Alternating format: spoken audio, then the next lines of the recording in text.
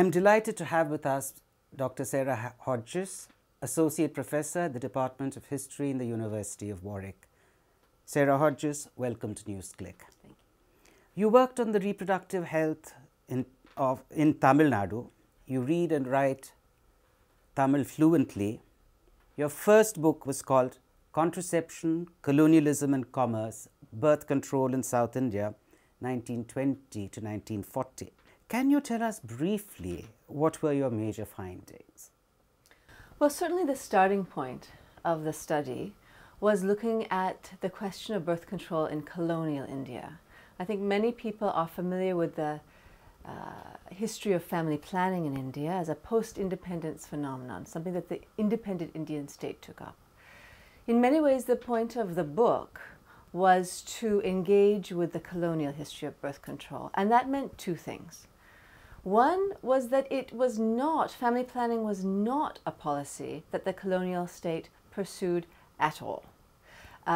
We have many instances in the 19-teens and certainly into the 1920s where Indians make representations to government saying, can you not include contraception as part of your public health program? And they say no, largely because they feel it is simply too controversial. They don't want to stir up trouble for themselves. So that's the first thing. The history of birth control in colonial India is not actually a colonial project. The second thing is that really birth control was taken up as part and parcel by certainly some constituencies as part of the social reform movements. But within this, we see two perhaps surprising things. One is that in the Tamil Nadu case, in colonial Madras, the main drivers behind organizing contraception for women largely, although not only, were men. And the second was that the people who were pursuing largely the importation of contraception for women were not also part of the social reform movements. So some were, but not all. How did the non-Brahmin movement in Tamil Nadu contest Malthusian claims? Well, in the Madras setting, there were really two groups who were, although not in dialogue with one another, engaging in importing contraception and in informing people about its availability. The first, of course, was the self-respect movement. Now, they were less engaged in importation, but within the movement's 1920s and 1930s history, one of their major programs was self-respect marriage as a way to eradicate caste. And of course, as you're familiar with, one of the things that happens at a marriage, particularly a self-respect marriage, is speech giving. And many of these speeches, the chief guest and the honored speaker would say that in order for a couple to have a revolutionary family life, a self-respecting family life, that they each actually needed to be free. And to be free meant in many ways, particularly for women, to be free of the constant burden of childbearing. So there was a very radical, quite emancipatory feminist agenda, I think, at the heart of the self-respect movement's uptake of contraception in terms of as a self-conscious policy. On the other hand, you had the Mylapore set, who were largely chief court justices, one Veparamesam, and many chief court lawyers, who were part of something that started in Madras in the 1920s called the Madras Neo-Malthusian League. And now what was particularly interesting, it was said, of course, that in order to have your cases heard favorably, you were meant to join this league. And so many people, it's claimed, or perhaps joked, joined it out of professional advancement. It was started by two men. One had 13 children and the other had none. And so it was claimed that of the birth control movement, one of the founders knew nothing of birth and the other nothing of control. However, having said this, what the Mylapore set was, certainly not everyone was embracing contraception and importing and organizing dispensaries where it was available, or rather chemist shops. But of those who were, it was also simultaneously advanced at a time when practices of child marriage were under review. So what we see these men arguing is not that contraception for women is a radical emancipatory agenda, but actually something, the problem with child marriage isn't children getting married, or rather girls. The problem with child marriage is girls having babies too early. So they were very interested in promoting contraception as a way to maintain the practice of child marriage without its so-called deleterious non-eugenic effects. Today, you've been working on contemporary public health issues, stem cells, cord blood banking, medical waste. What factors shaped this fascinating transformation? You would agree most historians prefer to stick to archives. Some do. I think as an historian, trained as an historian, I certainly have always been interested in the contemporary articulation of historical phenomena. So it is, I think what the historian brings to the study of the present is a deep skepticism about claims of the new. And perhaps you would agree that as we survey what's been happening in India over the past 10, 20 years, many times people are very strident in their claims that this is new. We've not seen this before. So I think what the historian can bring is a slightly longer view to claims of the new around that. Having said that, however, certainly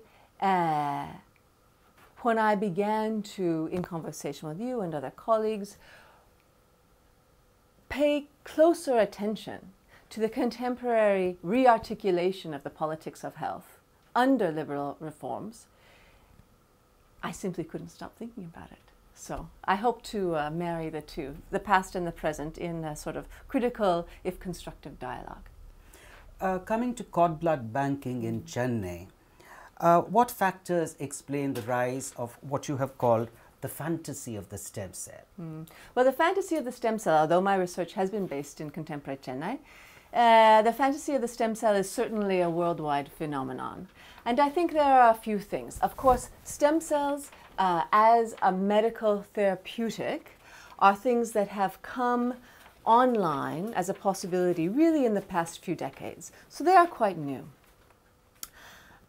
There are several things that are noteworthy about them. One is the claims, the incredibly speculative claims that are being made about what stem cells can or cannot do. They are, in short, being talked about by people from within the community of doctors and hematologists as well as outside. They're being talked about as a miracle cure.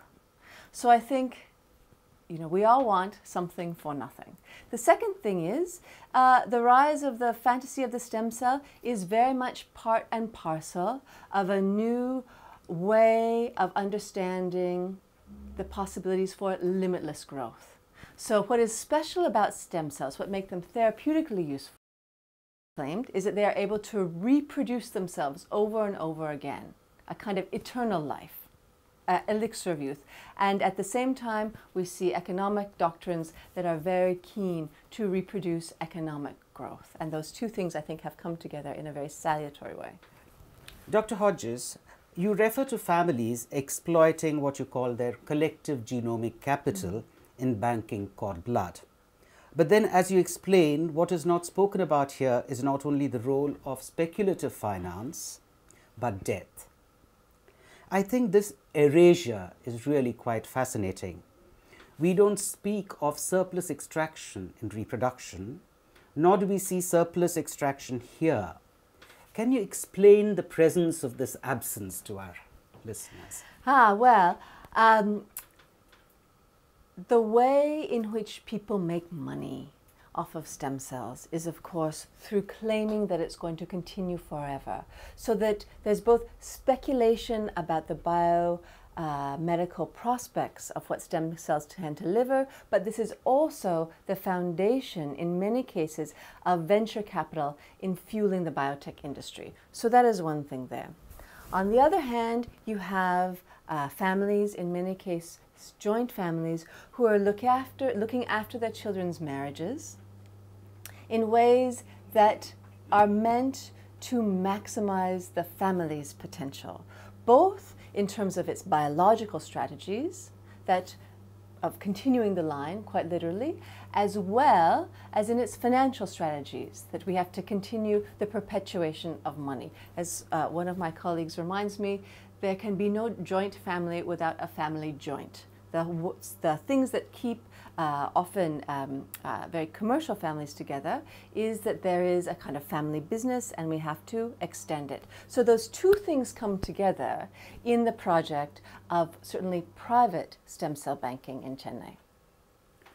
But as the point you emphasize, of course, is that what is foregrounded here is hope.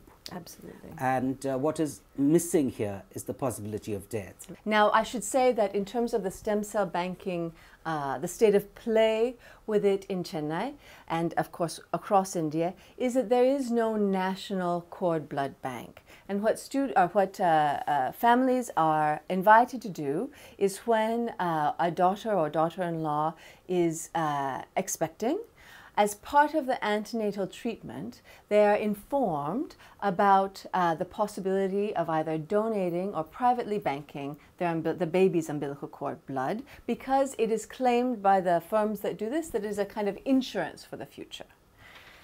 Now, what is made less clear, I think, to these families is that if the child in question develops a disorder, particularly a blood disorder, which is for the moment what umbilical cord blood cells can treat, the child itself can't use its own blood because it, of course, has the same disorder, the cord blood cells.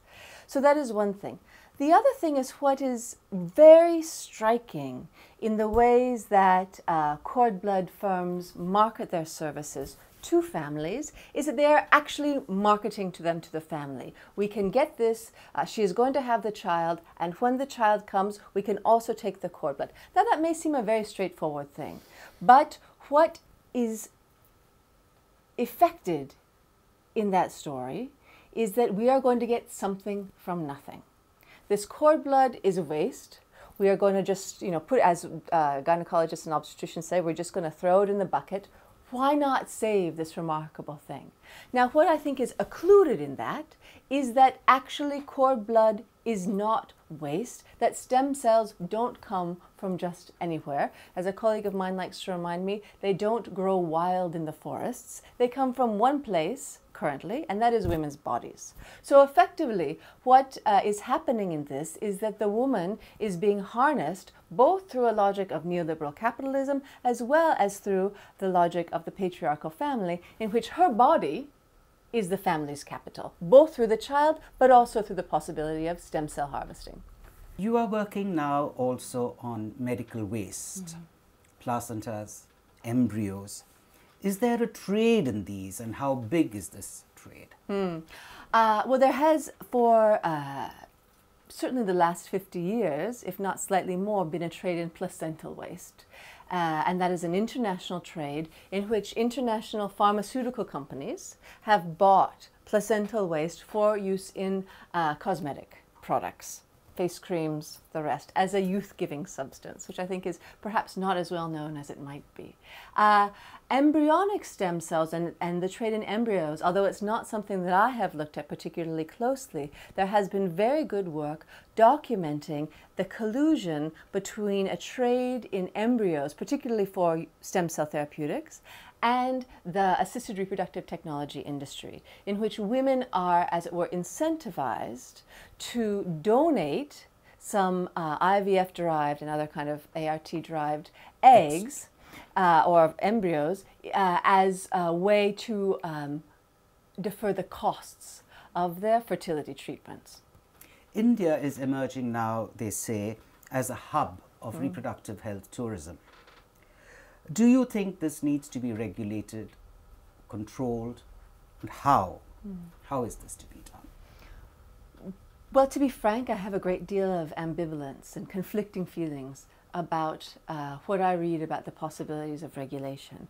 Certainly there are some groups who have done excellent work, particularly SAMA, investigating what needs to be regulated, what the possibilities for regulation are. So I think we must not give up on the hope of what regulation can deliver. But my reservation is that regulation as a state mechanism, whose interests does it protect? And as long as we have in India and elsewhere across the world, certainly in the US we can see it, or UK, any number of places, the state is not always the best guardian, unfortunately, of the people's interests. So to have regulation as a solution to the, in many cases, exploitative relationships between women and assisted reproductive technologies or other forms of reproductive medical treatments, I think there is still some way to go before we can rest easily in the faith that regulation in and of itself can provide us an ethical and politically sound ground to go forward. I think we're completely running out of time, Dr. Hodges, but this has been really fascinating. Thank you so very much. It's a pleasure.